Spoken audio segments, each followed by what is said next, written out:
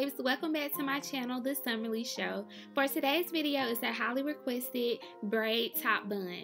To achieve this look, I began with pulling all of my hair to the front, and it's easy for me to do this by standing up and just bending over and throwing all of my braids to the front. Pulling my hair into a high ponytail, and I start in the back and pull all of the back braids up to the front. I pull it up to my desired location of where I want the bun at.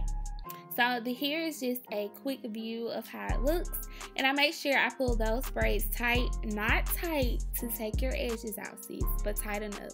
As you can see, I parted it down the middle, and I am twisting it like a twist, and I twist it around twice, and then I start just twisting the whole thing.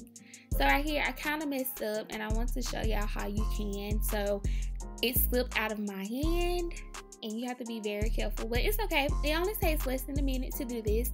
As you can see, I just start twisting and I start molding in a circle around my head. Easy. No rubber band needed, no nothing, just your braids, honey. So I start twisting around.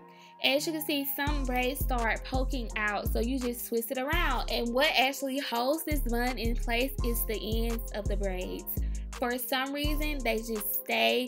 I literally bend my head at work and everything, and my bun did not come down. I took it down just to do this video for you guys.